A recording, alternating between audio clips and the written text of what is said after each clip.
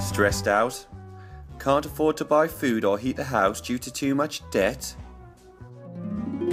We don't care! This is Loadsadebt. We want you to have more debt. Now we'll start off with a smaller loan, but pretty soon you'll be choking in debt. Now, we don't care if you can afford to pay it back or not. So long as we get our money back, we don't care. You might end up with several loans from one company, or you might end up with loans from lots of companies. Either way, we're going to be giving you money until you struggle to pay us to survive.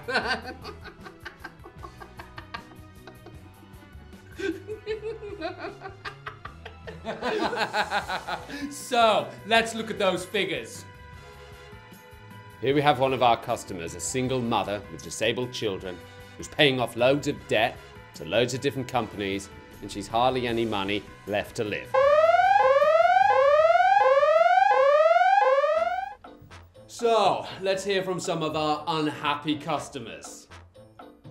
I've got 3 doorstep loans on, 2 hire purchase loans on, some what I can't afford at the moment. So altogether I could have about 15 loans and some I can't really afford to pay. Debt-tastic!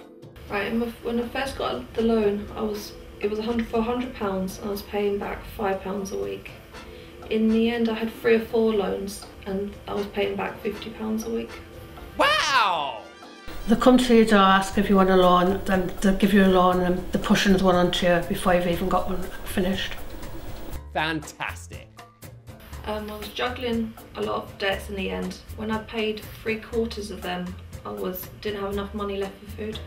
Debt-orama! Been very difficult because I'm struggling to feed the family properly and put the gas on to keep us warm. Last week we had no gas on and we were cold. Winning! This is what the OFT says. An assessment of affordability should be more than solely assessing the likelihood of the borrower being able to repay the credit in question. Well, all I solely care about is how much money I can squeeze out of them. Hey, let's hear from one of our agents. You would tend to find that agents really only cared if they got paid because, you know, they were self-employed. We didn't care whether customers could afford to pay their gas, electric or anything else, whether they could feed themselves. As long as we got paid, I wasn't bothered. So, if you want to be drowning in debt, contact Loadsadebt now. High-cost lenders are creating a tidal wave of misery by lending money irresponsibly to the most vulnerable and excluded people in the UK. It's time for action. We demand that the following steps are taken. 1. All high-cost lenders should be required to register details of their agreements on a real-time database. This should be used to check borrowers' income level and details of any other loans they have already taken out. 2. High-cost lenders should never lend money to people if it would require the borrower to use more than 1/3 of their gross income to repay high-cost loans.